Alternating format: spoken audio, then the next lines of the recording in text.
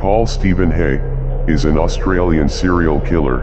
Haigh was sentenced to life imprisonment without parole for the murders of 6 people, including a 10-year-old boy, in Victoria, between 1978 and 1979.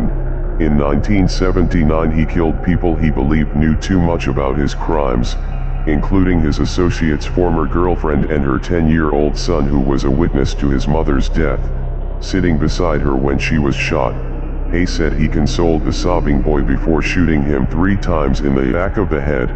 Haigh stabbed one victim 157 times, later writing that, "I only intended to do 20, but I lost count," he said. When her front was covered in wounds, he turned her over and stabbed her back. Haigh's last victim was a sex offender whom he helped to hang himself in 1991.